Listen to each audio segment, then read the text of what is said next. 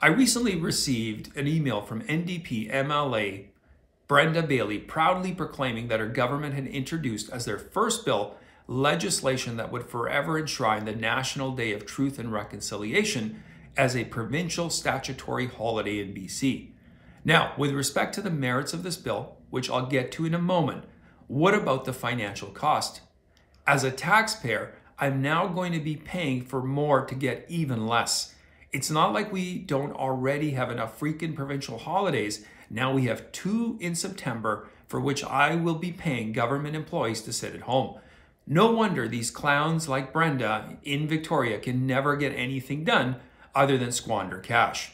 All right, by now all the progressive, leftist, wokesters, if there are any who actually watch me, are muttering, that a-hole. All he cares about is money. That's white supremacy for you. Not so, my friends. What I take offense to is how those who supported this measure characterized it as a way, and I quote, for speaking up for those who suffered in the residential school system and for the kids who never returned home. In attendance during the event in the gallery was Phyllis Webstead, who was a catalyst for this legislation. How so? Well, she shared her story of how as a child she had her orange shirt that her grandmother bought for her violently taken away on her first day of residential school, which ultimately, this was the catalyst for her founding the Orange Shirt Day to raise awareness about the injustice that Indigenous children were forced to endure. Okay, so now we have Phyllis's story. Credible? I don't know. I wasn't there. I guess I just have to take her word for it. By doing so, though, are we then acknowledging that this was the experience of all residential schools children? Does having your shirt taken away qualify as genocide? Is this the worst that could have happened? Now, do we apply this to children in school today? If one child has a negative experience in some way, shape, or form with either a teacher or a fellow student, do we simply say all children are bound to have had the same experience? We all know the answer to that question. Now, setting aside Phyllis's personal story, what I really want to focus in on is the end of that earlier statement.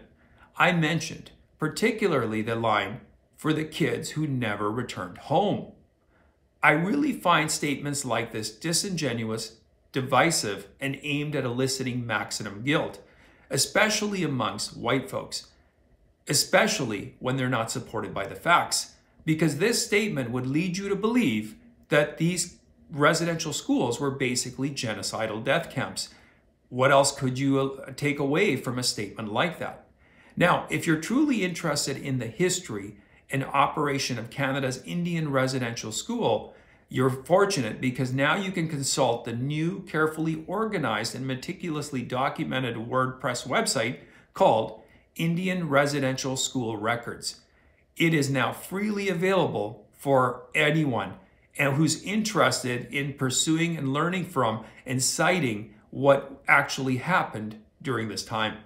The website augments, even replaces much of the haphazardly organized, incomplete, and biased material found on the National Centre for Truth and Reconciliation, the NCTR site, based on the deliberations of the Truth and Reconciliation Commission of Canada, the TRC, which was charged with reporting on the history, operation, and legacy of Canada's Indigenous boarding schools. This new exhaustive site was launched December 19th of last year, and this online WordPress archive has a section called the Indian Residential School Records, put together by independent researcher Nina Green. With this new research tool, Green has created a place where her prolific archived research on many carefully hidden aspects of the IRS system is freely available to you and I for consumption.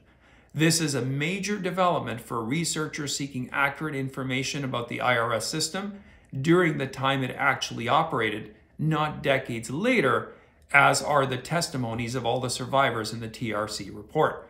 The most important feature of this website is that it contains a mountain of original historical material collected while the boarding schools were still in active operation, like I said, not decades later. And many of these primary documents go back to the origin of these boarding schools and these documents were never either consulted or basically brushed aside by the TRC.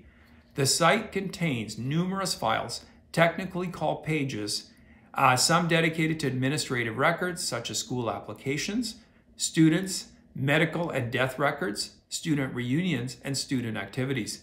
There is even a separate page devoted to the controversial Tk'emlúps IRS that is not only detailed comprehensively, but fundamentally contradicts the established but groundless narrative that this boarding school was a genocidal death camp, a whorehouse of adversity and abuse.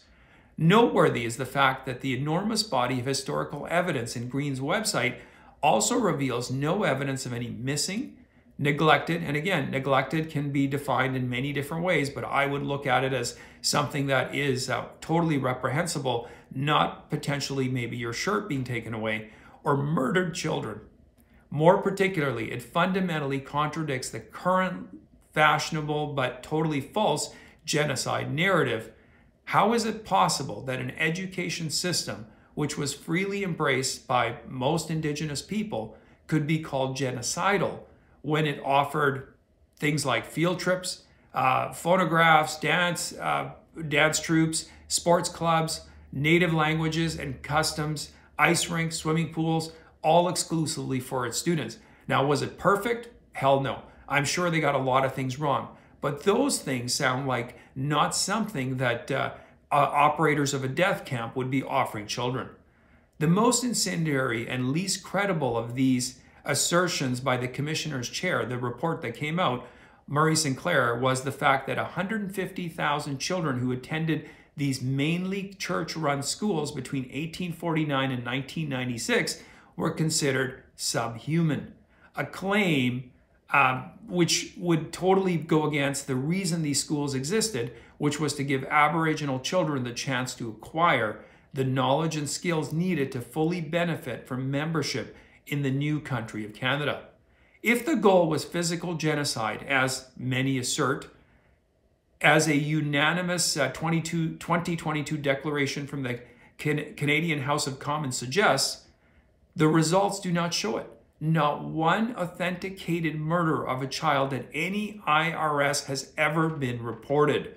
Moreover, Aboriginal people in Canada now number over 1.5 million, or nearly 5% of the national population, a threefold increase since first contact. Seems like the folks running these schools got an F if their goal was genocide indeed.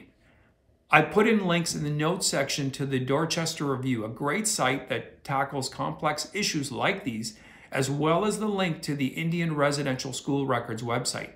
Be sure to visit it, as it has a whole section, like I said, dedicated to what happened in Tk'emlúps with respect to the mass grave story, and meticulously lays out the facts, as well the unanswered questions that are still lingering to date. Anyway, I thank you for watching. If you have any comments, please post them. You can also follow me on my Rumble and my Locals account. If you're on my Rumble's channel, please subscribe to it, because occasionally, you know what? YouTube just forgets about me, or it says I don't exist, and then you can't find it. And as well, check out some of my past videos, and I will see you next time.